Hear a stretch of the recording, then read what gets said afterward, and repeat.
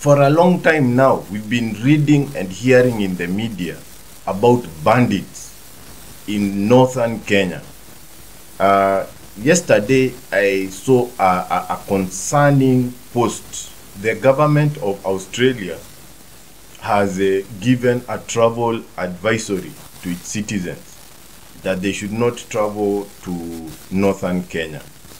Now, this is not an issue, a recent thing.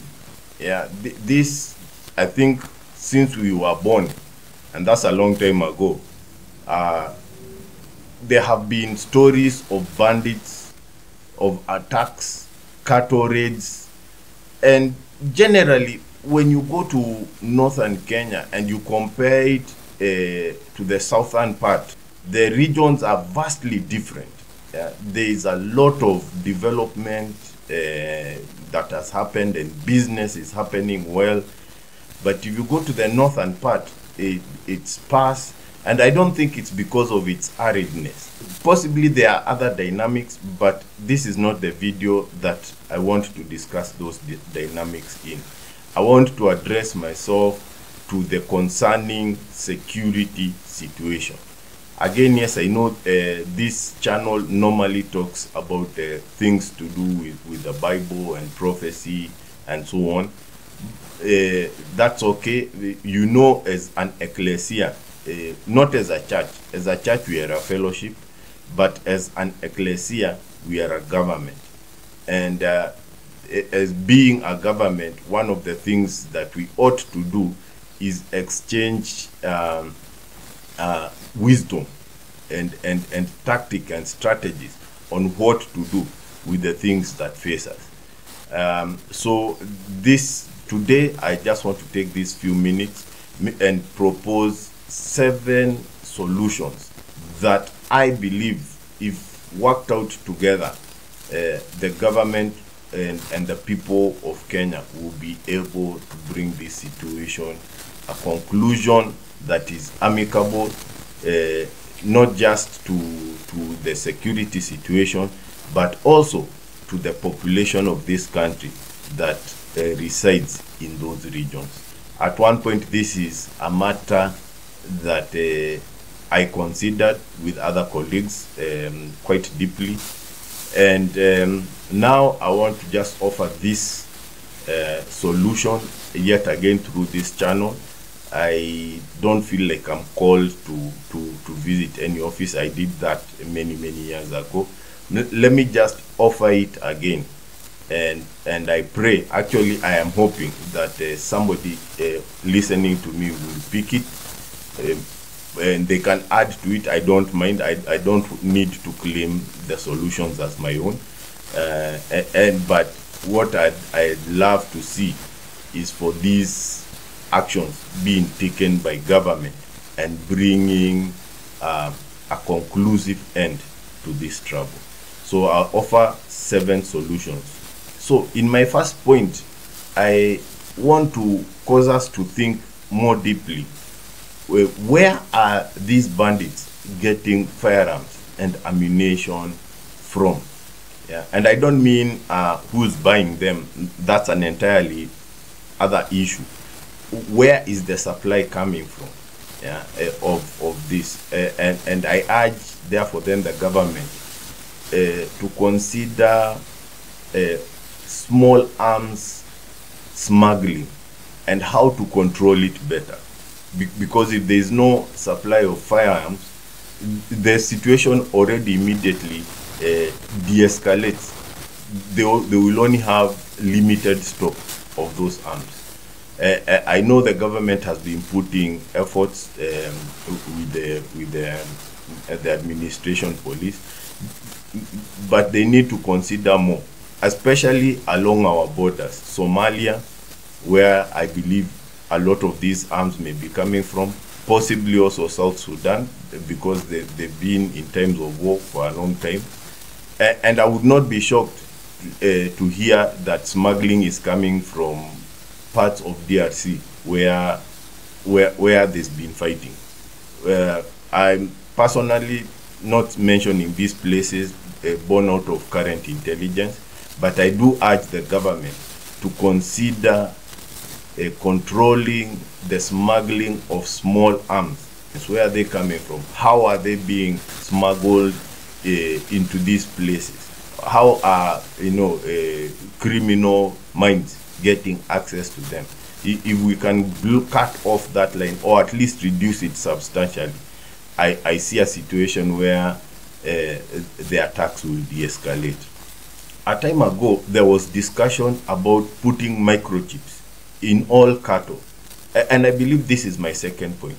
Why don't we microchip every cow, every goat, every sheep, every camel that is found in those regions, beginning with those regions, and we can, extend it into the whole country. This is important. Microchip technology and putting it in animals is not a new thing. Here on this channel, we are directly opposed to chipping of human beings. That one we say no. But as for animals, we can microchip them and have a central database where the description, everything about the animal, the condition, the health, where it is kept, the owner, everything, a digital ID sort of, with all the important markers, is maintained. And as after microchipping them, having agreed, obviously all this will have to work on certain regulations that have to be produced. It can't just be done randomly. And you can have police with microchip readers along strategic places en route from where the cattle are bred to the final market. And even in the market, the slaughterhouses should have microchip readers that are controlled by government, so that as an animal is brought to them, before it is slaughtered, it is checked that it is there legitimately, it's not stolen, anything like that. And I'm sure we can work with the community in northern Kenya for them to see, to understand if your cow, if your animal is stolen, how do you report? Kenya is fairly well covered by mobile technology. Just putting a report electronically, this could, the information can reach the authorities, and the animal can be prevented from leaving an immediate local area somewhere. Of course, the problem will always be corruption, and that's a major issue in all sectors, health, education, you name it. Corruption is a major issue. So as we deal with animals or whatever else it is, we will need to address that, but that's not a topic for today. Then one solution, one additional point that I have not heard mentioned anywhere, and for me it is the elephant in the room. We need to now confront ourselves as Kenyans. It's time for us to put down traditional pastoral practices. They need to be banned. Yeah, this issue of young men and even girls at times following cattle in the streets, and now in northern Kenya, the community has determined traditional pastoralism to be the activity, the economic activity that they engage in. It's a lie of the devil. At the time of our forefathers, traditional pastoralism worked. But I bet you now, if our forefathers rose from the grave, they would not participate. There would be IT engineers and pilots and doctors, surgeons, eye surgeons and heart surgeons and brain surgeons. They would be laughing at us, asking, what is this you're engaging in? Why? Because when they did pastoralism, the ground where they lived could take that kind of economic activity and make it viable. They would get economic return for it. They would get status. But now, look at the communities that insist on traditional pastoralism, and it's not. I'm not throwing mud on those activities. As I've told you, at the time of our forefathers, this was a viable activity. But now the government ought to wean our current modern day society out of that activity. We lie to ourselves, yeah, for us to continue on wanting to follow cattle, and these days it's being done even on the street. Is a most unviable. I challenge you, any of you who are listening to this video, do you envision yourself or your children following cows the way they do? We need to ban it. We need to ban by law. Yeah, we need to pass a law and not fear. We need to pass a law against some of these moron activities, rite of passages. Let's keep them as part of remembering where we came from, but not practice them. Society is demanding a new kind of adaptation. And when I say that carefully, that adaptation cannot supersede the word of God. But when pastoralism becomes as unviable as it is in northern Kenya, yeah, it is confining those communities to poverty, to lack. When a human being is reduced to surviving for the next meal, for a shuka, for a panga which he can sharpen into a njora, a traditional sort of sword, for tire slippers, a kala. That is such a wasted human being. And to do that only for a few tourist dollars and pictures with a few tourists here and there. What a travesty. Yeah. We should be having our community going to see, going to preach in New York. Not posing with cattle and one or two mzungus here and there. And there's nothing wrong with posing, with them. But surely we are misusing ourselves and our children. So let the government ban traditional pastoralism. The question then begs, what do you do with these pastoralist people who feel so attached to their cattle? Designate official ranch lands, and in those ranch lands, bring all the support services, whether it be veterinary, water, bring in security, and of course link them to markets, legitimate markets, and let everyone who wants to do ranching do it with modern scientific knowledge that makes it more viable. In fact, county governments could set up that and allow, beginning with the local communities, people to invest. Yeah, a kind of like in the stock exchange. Yeah, I personally, I wouldn't mind putting in my few shillings and owning half a cow. Yeah, of course with others owning the other half so that it remains alive. Yeah, and that it becomes viable. So the community immediately then, has money to do other development. And then their concern will move away from the violent hostilities that we are seeing now. Of course, as all these investments are being done, there must be requirements for cooperation, a sort of public, private partnership, some social cooperation with the communities. They must be brought to accept this.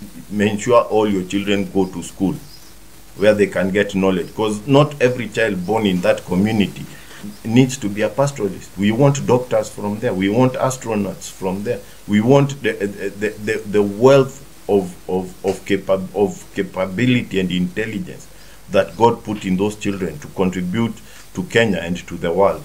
Yeah. So let's have that. Let's have even a transition period, because already now there's youth who are out there in the bush with guns. Let them be brought in, and instead of being faced with death sentences and imprisonment and threats, let's offer them some transitional training, maybe in technical colleges, maybe in the ranching, in veterinary, in various activities that they are able to transition into and make, a profitable living for themselves and for their communities. Yeah, so they can be brought. Let's have that sort of partnership. That yes, as a government, whether county or national, we are going to invest in your areas like this, but you, on the other hand, have to cooperate with us. You have to come in, surrender your guns, and cooperate. There are various skills you can learn here, and we will support you. They will see how to do the support for that. And so you become, law-abiding and profitable citizens, even to your own families. Yes. Then finally, in tandem with all this good stuff, beef up security. Yeah, I know we've been getting told, oh, they are sending KDF, GSU, and all this. I think now is a time we looked at the operation of our security agencies. Yeah, we need to update them. Can you imagine if the threat was Hamas? We would be finished by those terrorists by now. For example, I suggest now that the country, the government seems to be, taking loans left, right, and center. Why don't we take one or two, a few drones that are capable of proper surveillance? And when I'm talking of drones, I'm not talking about these private gadgets that we use to cover weddings. I'm talking about military-style drones. Yeah, capable of surveillance from long distances, capable of, weapon deployment, appropriate weapon deployment. Yeah, we don't want them shooting missiles, but if they had one or two machine guns attached to them, the weapons experts will tell us, yeah, that could be used to enforce the law. Of course, then we need also to arrest the kingpins. I understand it's big business.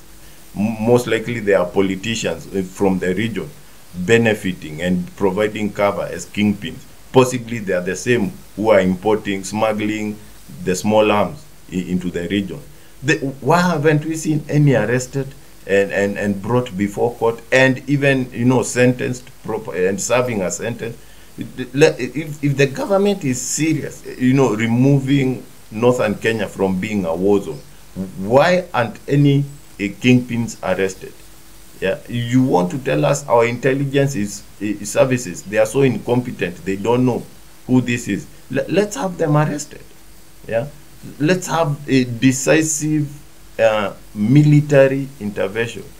I saw, a tweet from the police services, the Inspector General and his team, saying they know where the weapons are kept. Yeah, I thought that was a most lame excuse. Or is it a threat? Is it a, are you trying to, I couldn't understand. Yeah, if you know, why haven't you gone for them? Yeah, people are still being shot. It's time now that wearing combat uniform becomes something a bit more than a catwalk parade of officers. Let us see action.